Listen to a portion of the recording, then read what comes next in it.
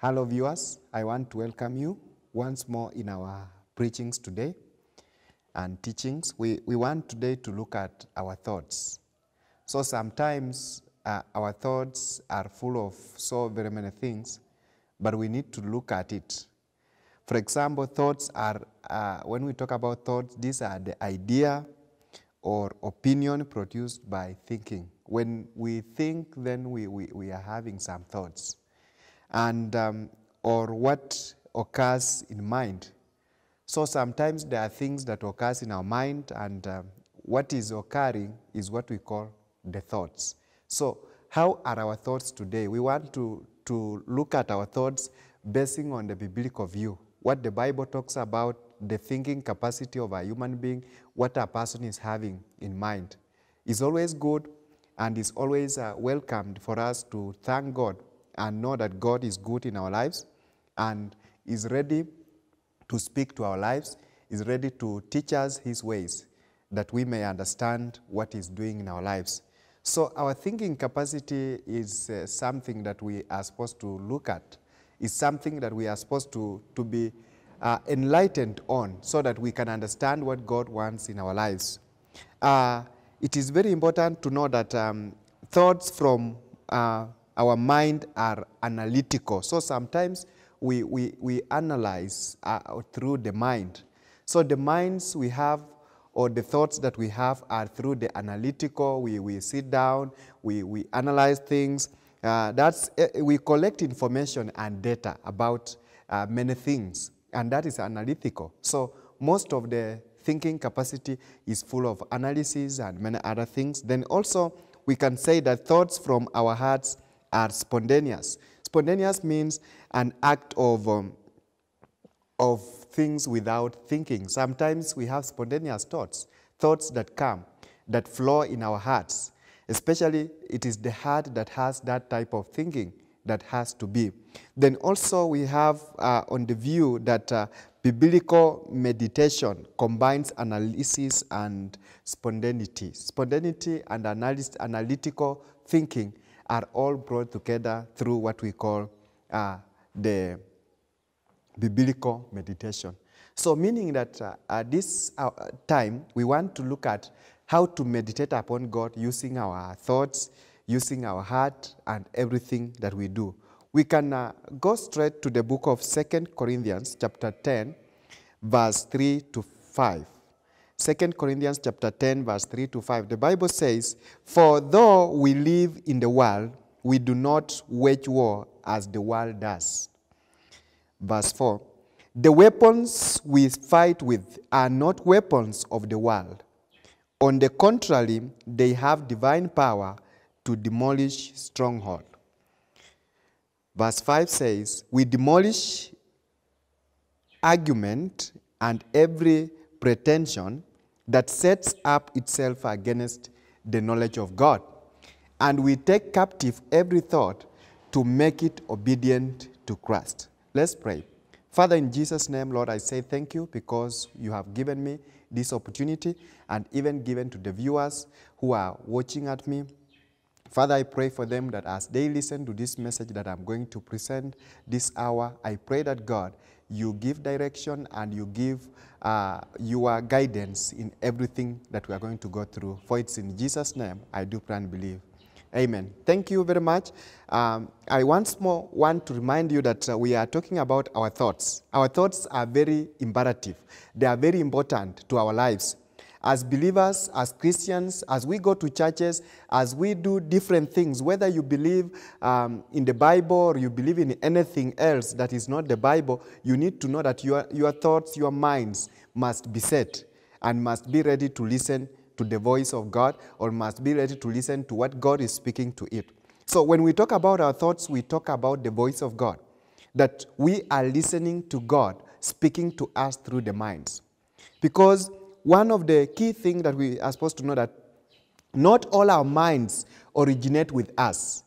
Every mind that you have is not originating from you. It could be originating from something else. What do you think your mind could be originating from? What do you think your mind could be viewing or going unto? So most believers have been attacked by the devil in their minds, and they are not aware that the devil is doing that in their lives. So it is important for us to know that not all our minds originate with us. So sometimes we have different minds, we have different arguments. Why do we argue differently? Because we have different thoughts. We don't always seem to be thinking on the same side. It is very important for us to understand our thoughts, because our thoughts are key to our lives as believers, are key to our lives as Christians. As we go to church, as we minister, as we move around, we need to welcome God and know that God is ready and is willing to listen to us. So, friends, what I want to tell you is that our mind could originate from our power of listening. What you listen to will always be part of your mind. So sometimes the power that we have of our eyes, what do you look at? Sometimes even we have films, we have videos, we have so very many things that you look at. It has to go and it gets to your mind. So you find yourself that you are in that state, the state where your mind has been taken over through different things. So if we talk about our thoughts, then we talk about what we listen to. What is it that you listen to when you are at home? What type of music do you listen to? What kind of movies do you watch? What kind of things do you do time to time? So our thoughts and our minds could originate from what our eyes are observing, what our people we are sitting with are always listening to us. It is very important that you need to know that your thoughts is part of your opinion. The friends you have, what they speak to you is the opinion that they are trying to give you. So what somebody talks to you today and you look at it and say, no, it's not important, or I'm just listening to it, but it has no impact in my life, you must know that there is power in listening. Whenever you listen, you are creating a mind in you. You are creating a second thought, a second thinking about it. It is not all about listening and keeping quiet about it. You might keep quiet, but you might continue to experience such minds. You might continue to experience such thoughts, such things, and you might be thinking about, you wrestle with it, and at the end of the day, you find yourself getting in it because of what you are thinking. So Paul, while ministering to the Corinthians, he said that, for though we live in the world, we do not wage war as the world does. There is a way the world does, and there is a way those who believe in God do it. So I don't know how you are waging the war that we are undergoing right now. Even all over the world, we are having this pandemic, the coronavirus and everything. Are you taking it casually? Are you taking it on spiritual mode, and also understanding that God is there and He will take care of you? You need to be safe, you need to keep yourself safe, and you need to pray, and you need to welcome God. Sometimes even people are playing around with this virus that is moving all over the world. But we need to calm down, settle down, calm, and say, God, we need you in our lives, we need you in our homes, we need you in our work that we do. So whenever we give our mind to God or our thoughts to God, then God will have His way out in our lives, will have His way out in everything that we undertake. So we must not wage the way we wage war as the world does. We must be doing it in a spiritual way, in a momentum of welcoming God to take control of our lives. It is very good and very, very important for us to know that.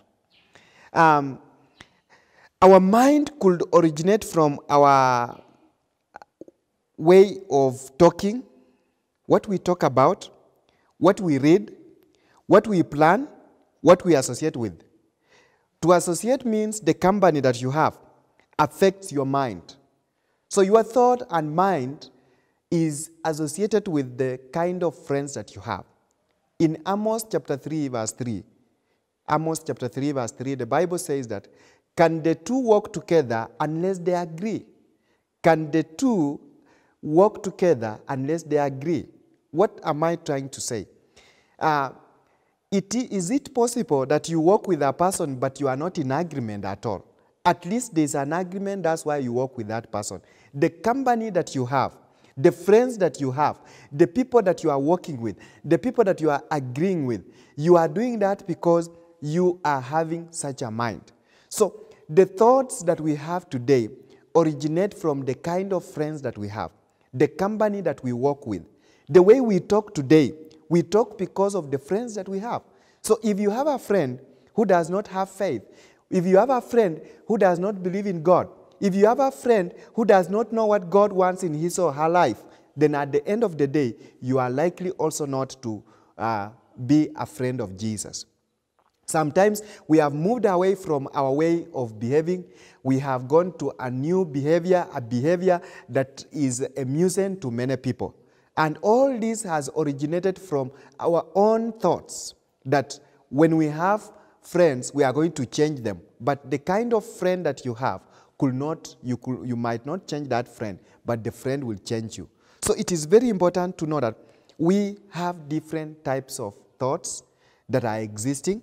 And we need to know that it originates from what we watch, what we talk about. What are you talking with your friends? What is it that you are doing that you are looking at it? So it is very, very important that you personally, as an individual, you need to give your life to Jesus. You need to know that you commit your ways to God so that you don't wage the war like people of this world.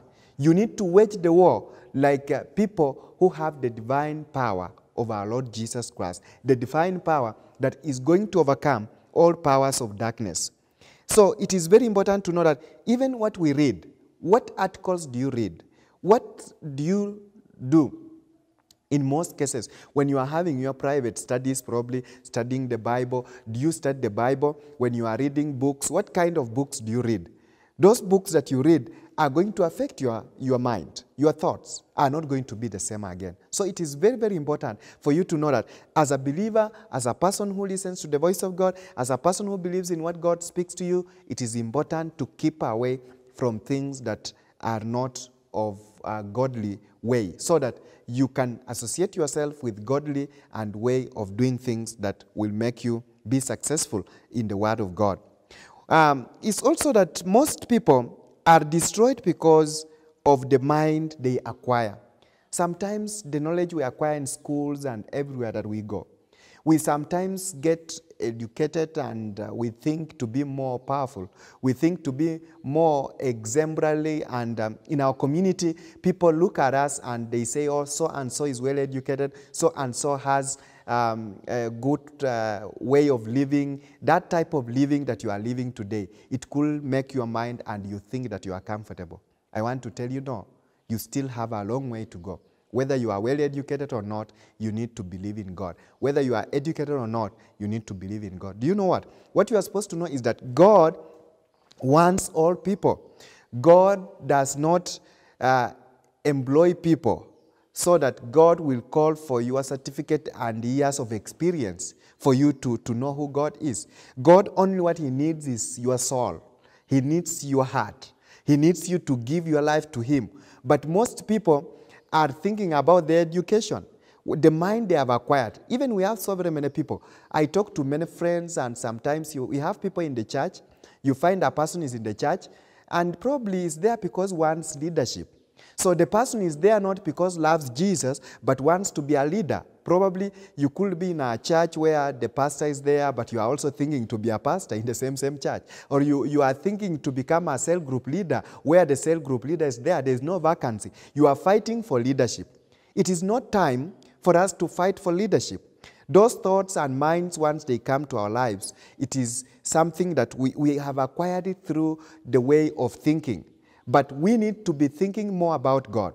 We need to welcome God and know that God is speaking to our lives, is speaking to our children, is speaking to our families, to our fellowships, and to our churches in everything that we do. It is very important and is good for you to know that. Sometimes it's good to give your opinion. But every time, before you give your opinion, every time, before you give your thought, think about God. And think about the best thought that you can give that is going to edify the body of Christ. So it is very important that our minds could also be affected because of the situation that we are facing. There are many situations that we undergo as believers in the church today. Today, the world is full of evil things. Today, the world is full of tribulation. Today, the world is full of so very many things. You imagine, probably you lose one of your beloved person. Sometimes such situations will leave you in a state of thinking, in a state of finding it to be very difficult. Sometimes we go through difficult times. Right now we are going through difficult economic situations, that the economy is not good. The economy has left us in so very many ups and downs. We don't know when it will recover. But all in all, as we go through this, you need to thank God because you are alive. God has taught us to give thanks in all situations. Why are we supposed to give thanks in all situations? You are giving thanks in all situations because you are alive. You could have lost your beloved one, but you are alive. It's your beloved one who went. Why are you alive? Because you need to thank God that you are alive. Despite the fact that you are facing many challenges, despite the fact that you are going through many other things, you need to thank God. You give your thoughts to God, you give your mind to God, and allow God teach you his ways. Then God will start to speak to you, to your mind. God will start to give you everything that you do. It's always good for us to know that as believers, our God is a loving God and is ready to teach us his ways.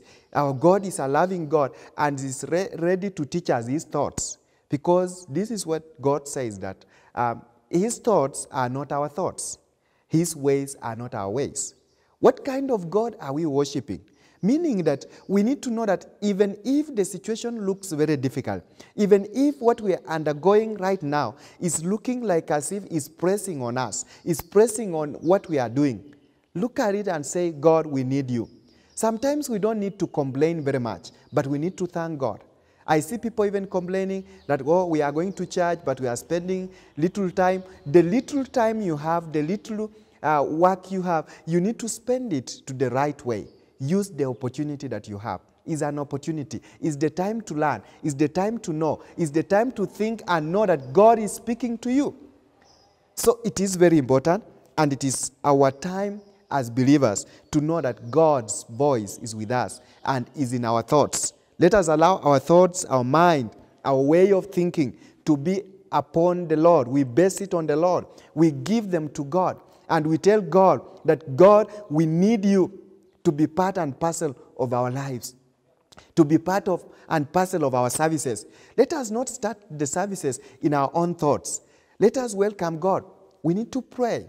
We need to welcome God. Sometimes what speaks to you is what comes to happen. So it is important that any thought that comes to you that does not belong to God, you need to pray against those thoughts. You need to take them away from you so that God can demolish every argument. There are many arguments that we have. Believers are not supposed to be people who argue out. Believers are supposed to be people who are ready to listen to the word of God, who are ready to know what God is speaking to them.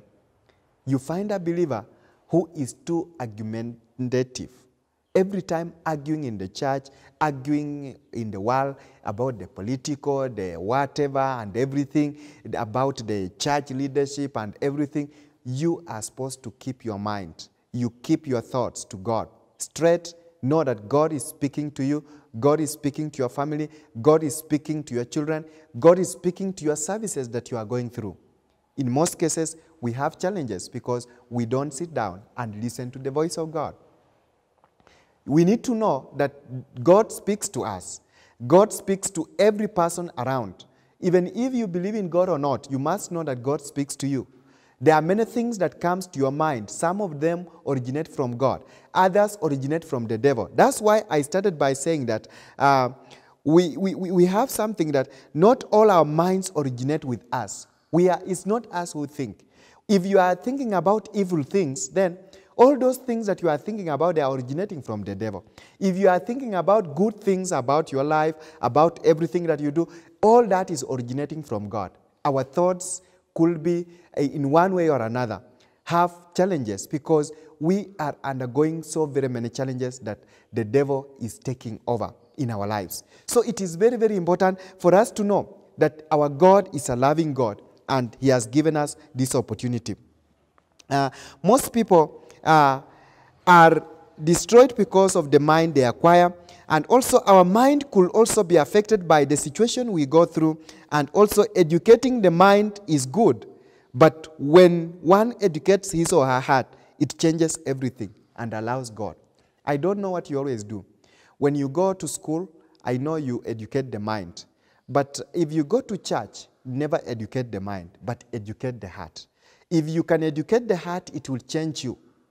People who have never educated their hearts, they are the people who have failed in life. They only know what to talk about the world, but they don't know anything about God. They don't want to talk about God. They don't want to believe in what God is saying. So it is very important that we allow God so that we educate our heart to change everything in our lives. When we educate our heart, then we are going to educate many people. We are going to forgive those who have wronged us. We are going to accept that God is in charge of everything we do. But if we educate our mind or our thoughts, then we are going to come out with different ways of thinking. And we are going to even argue out about God. Look at this. In Psalms chapter 14, verse 1, the Bible says like this, that people who do evil, they say that God is not there because they have done a lot of evil things. So if you find that you are not believing that God is existing, you are teaching people that God is not existing, those are the thoughts that you have. And such thoughts originate from the devil. It originates from you refusing to educate your heart. If you say like that, have you ever asked yourself, who has given you strength to speak? Who has given you the power to write that God is not there? And who are you? Are you God? Are you the one who knows where you originated from? Are you the creator? One time, I realized that there's one man who wrote something about Charles Darwin, about the evolution theory. He wrote about where people originated through evolution and everything. But while this man was dying, he repented and said he did wrong by writing such things. Because he wrote by his theory saying that man evolved. He never talked about God being the one who created man. But at the end of the day, on his deathbed, he had to repent and say such things did not exist. Because he knew that the Creator is God. So today, what you are believing in today, I want to pray that God may educate your heart. Your heart to be educated so that it becomes a big heart that is ready to listen to the voice of God, that is ready to know what God is speaking. Our thoughts might be captured by the devil. Look here. In 2 Corinthians chapter 10, we find that verse 4 says, 10:4 says, the weapon we fight with are not weapons of the world.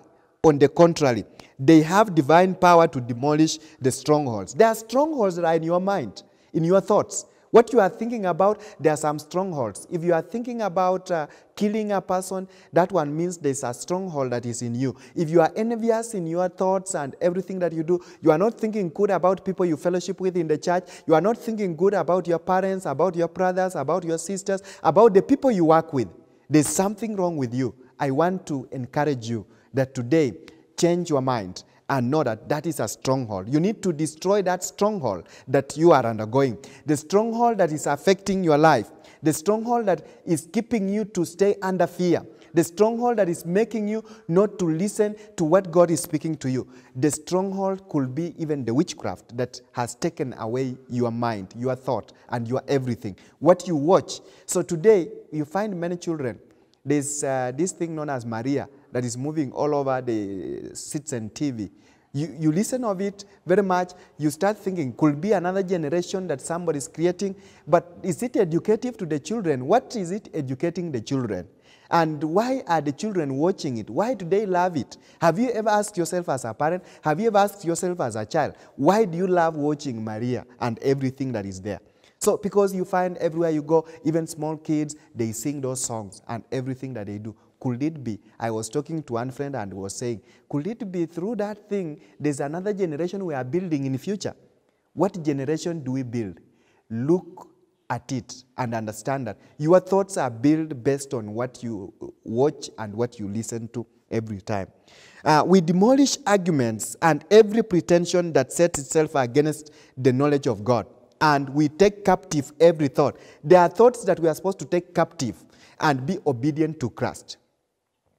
I don't know if you know that you need to obey Christ. You need to come back to Christ. But you cannot come unless you allow Christ speak to you. Because the devil, if the devil captures your mind, he is going to destroy you. He's going to take away all the good things that you are thinking about. But today, I want to tell you, my friend, that we need to understand what God is speaking to us and what God wants us to do so that we understand his way that is teaching us, that is taking us all through. It is very important that we need to know that. If we are not keen, it is us who are supposed to be keen and understand what God is speaking to us. It is your mind that teaches you to be a distractor. You are destroying things, you are doing wrong things because it is the thoughts and the minds that you have. While the minds are full of arguments, for example, you find people argue and say, God helps those who help themselves. Where is that verse? Why do you use that thing? You use it because you want to comfort yourself. Don't comfort yourself by using the worldly things, but use the word of God if you believe in God. We need to set our minds to the knowledge of God. We need the knowledge of God in our lives. We need the knowledge of God in our children. We need the knowledge of God in our society and in everything that we undertake. It is good for us to know that as leaders in the country, it is good for us to know that as people who are in this country, we need to make our country grow. We need to welcome God and know that God is good in our lives. We become who we are because of our thoughts. So today you are who you are.